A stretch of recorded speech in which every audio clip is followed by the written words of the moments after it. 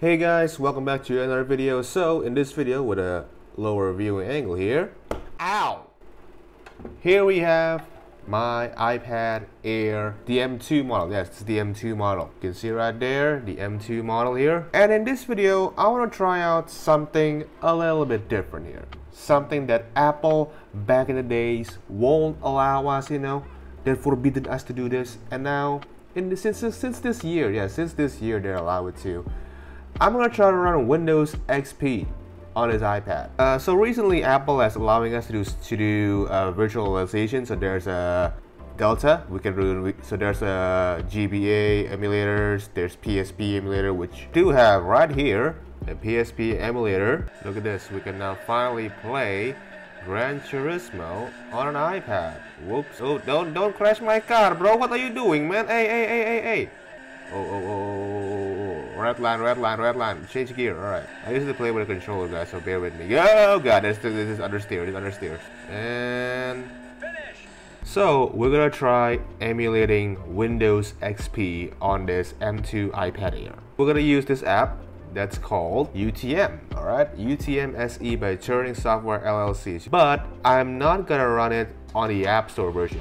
Alright, so I watched some videos and some people say that the App Store version doesn't have one thing that makes the virtualization run smoothly, and that is JIT. So Apple, with the App Store version, blocked JIT. It's because it's injecting some kind of code that Apple does not like. Alright, so that's why they blocked the JIT version from the App Store version.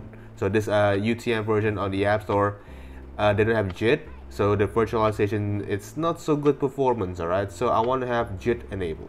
So there's another version of this application that is not the App Store, and that is with AltStore. Yes, so this is a third-party App Store too that's kind of, on the rise right now because Apple also allows side-loading third-party application store in the EU. So the developer of UTM actually have a version that is JIT enabled on the AltStore. Alright, so we're gonna install the AltStore version here. Alright, so we're gonna go to our Mac computer here and download AltServer. Now, there is AltServer available on Windows, but as of right now, to inject the JIT code onto our iOS devices, at least right now, it is a bit more simpler and it's more easily being done on the Mac version rather than Windows. So that's why we're using the Mac version right now. So we'll go ahead and scroll down here and download AltServer for Mac and open up the program here. Next, we plug in our device to the computer, and you see it down top there on the menu bar, that's the AltStore icon there. Hit the AltStore and tap your device and then enter your Apple ID to install the application. Alright, there's AltStore there. I'm gonna go ahead and click on that, untrust the developer. We're gonna go to settings, scroll down,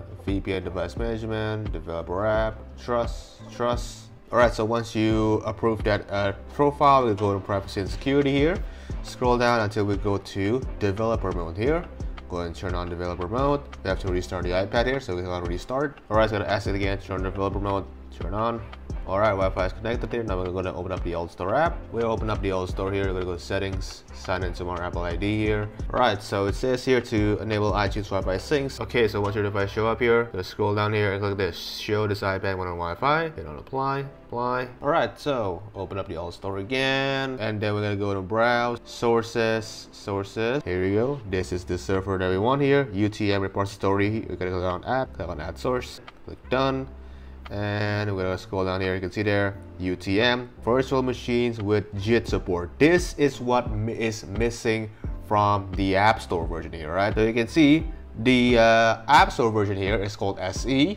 This one is the not SE version, right? It's the Pro Max version. I'm just kidding, y'all. This is the version that includes the JIT support, which makes the virtualization running on these devices much better and much faster too, compared to the App Store version here. Alright, okay, so we're gonna click on download here. Alright, so the next step is we're gonna enable JIT. The reason why we choose the AltStore version. Now, I compiled some steps here that I've tried after numerous tries of fail. So I'm gonna do a quick recap on how I managed to successfully enable JIT on my iPad. Alright, Okay, so number one, we're gonna install Homebrew. If you guys haven't installed Homebrew here, go to the link there, brew.sh, and copy this link to the terminal. I copy it to the text edit because I want to show you guys some more things, alright? Number two, go ahead and type in brew space install space python 3 on your terminal. Next, copy these two commands one by one to the terminal. So first up the OpenSSL3, and then the next one is the other command. Now, if you get an error while typing the python 3 install, you gotta type this command break -system -packages, including with the other command here, because I have this error. It doesn't want me to install it. You can see right there, it does not allow me to install it. So when I type the break -system -packages, it suddenly works. Now I do have a problem while trying to run JIT here, so I have to run this command that I highlighted white, and then it will install JIT, because if I just click on enable JIT and go to UTM immediately, it won't work on my case. But if in the all case works, then you don't have to paste that command. But if it does not work like you do, paste that white command that I put there. All right.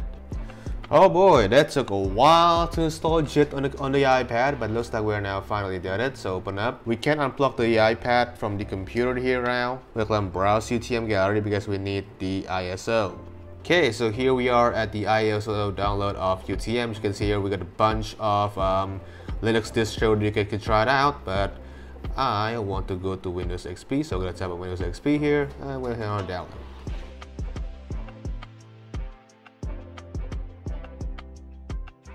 Alright guys, so I just download the virtual guest tools for the UTM and the Windows XP ISO for our UTM virtualization here. Again, you guys can download any Windows XP ISO that you can find on the web. So I'll go back to UTM here, create new virtual machines, and go ahead and go to open. Here it is, open.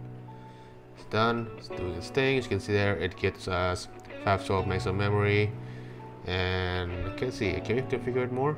Can't find alt server for JIT enabled. We already enabled it. What are you talking about? So JIT cries again, asking to activate. I just try to activate again. So I'm gonna plug in my keyboard here. I'm gonna unplug my cable, and hopefully JIT doesn't cry again. So you can see here, you can change up the settings here. You can change the logo here. So I'm gonna change the logo for why not. All right, let's go to save. Let's scroll down here, CD DVD, hit browse, and input your Windows XP ISO, and hit on play. And why does it need my location? No, I'm not gonna give you my location, man. What are you needing it for? There we go. Windows XP setup is loading on an iPad. We'll see here. Can we actually run it or no? Alright, to start up Windows XP, now press enter. Can we press enter on my case? Yes, we did. F8. Oh, great. What is F8? Virtual keyboard? Yes, thank you. F8. Enter. NTFS quick. Is it restarting? Oh, Windows XP, man. A screen that I thought I will never see running on an iPad. Trackpad. Oh, the trackpad works.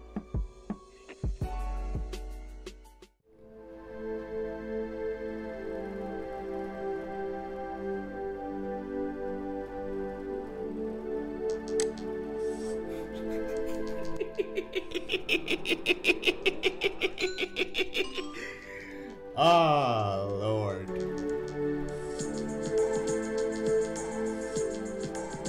Can y'all believe that?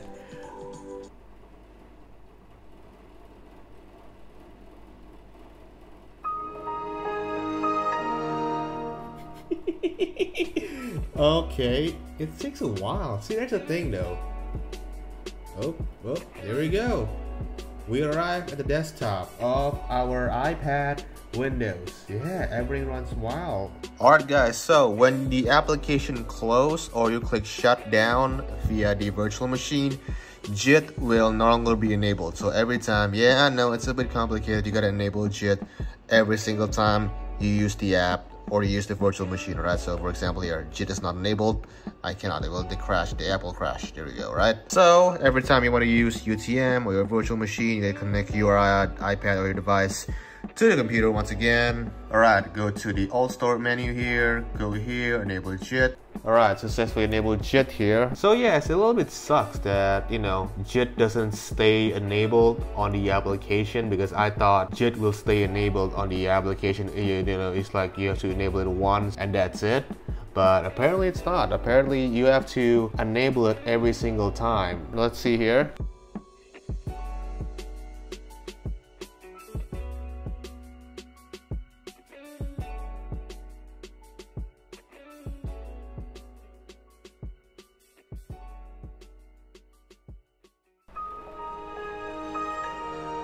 Tomorrow. Alright guys, here I do have an ISO of like flash games and small games that I have back in 2003, 2005, 2006, right in the same era of this operating system. So I burned some of those programs into an ISO file. I copy it to this iPad. See here, it works. Alright, here's some programs that I found on my old game CD from 2005, 2006. So you see there, they created 2001, this one is they created 2003. So let's install this game. Alright. Object expected, script error, yes. Oh, it's like running in like 1 FPS per second. Oh, there we go. Oh, we're glitching on the map. Let's try Digby's donuts here. Install. Will it work? Oh, full screen we got.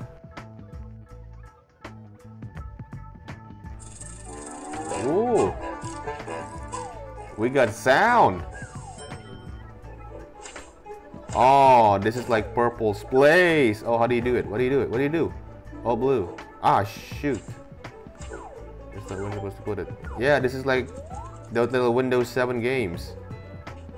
Okay. But it runs great. Yeah, this type of game runs great.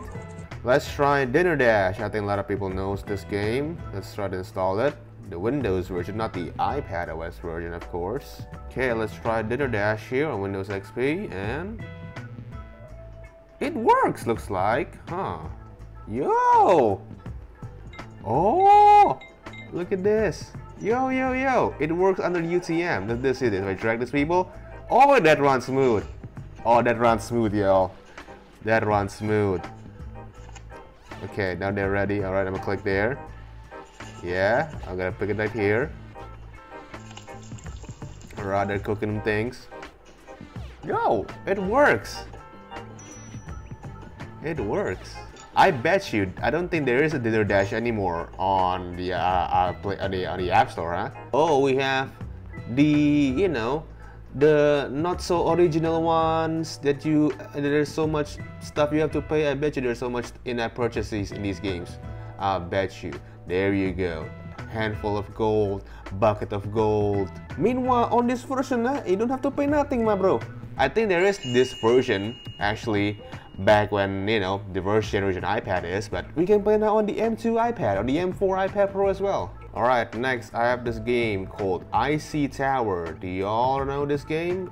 I think there is a version on the iPhone back in the early iPhone days, but I bet you there will be not on the App Store. Let's see if this one works under UTM. Double click. And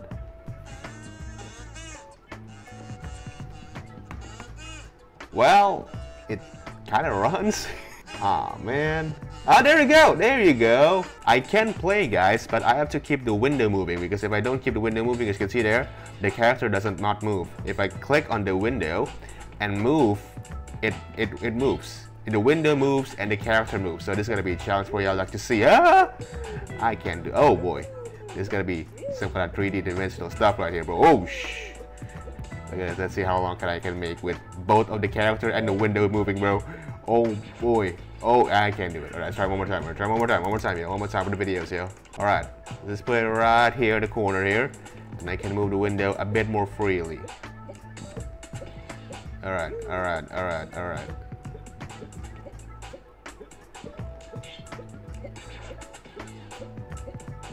Ooh, 20. Ooh, let's see if I can make it just to 50, man. Just to 50 is enough, bro. Ew, go. Yeah, there we go. Oh my, we made it, though. That's all. Oh, 60. Am I wishing too much if I can make it 100, guys? Am I wishing too much? Am I hoping too much? Oh, Oh, not, oh, 80, ah. Oosh, oosh. Oosh, 90. Oh boy, oh boy, oh boy, oh boy. If I can make it 100, yo, oh my god, we made it. Oh yeah, we made it, boys. We made it, ladies and gentlemen, to 100. Let's see how long I can keep this going, guys. Again, with both the window and the character moving. Ah, Alright guys, there you go. Windows XP running on an iPad Air M2. I'm gonna take a look at the properties and all these times, man. They got QEMU virtual CPU 2.5, 1 GHz, and 512 megs of RAM. And yeah, some stuff surprised me, some stuff, well, we know the limitations of stuff here and there, but yeah guys. And if you want to switch, just hit that swipe button and there we go. You're back to your iPad OS limitations. So guys, let me know in the comments down below this type of content, you know, I try some stuff different here. And thank you guys for watching this video. Comment, like, subscribe, and I will catch you guys on the next video. Peace!